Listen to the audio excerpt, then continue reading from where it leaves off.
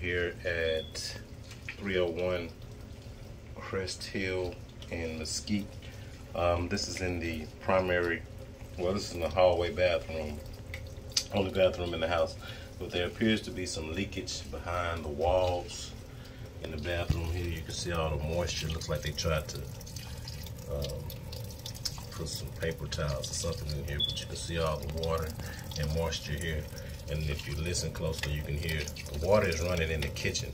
There's no leaking underneath those, underneath the plumbing in the kitchen, but you can hear it running here. So just listen to that.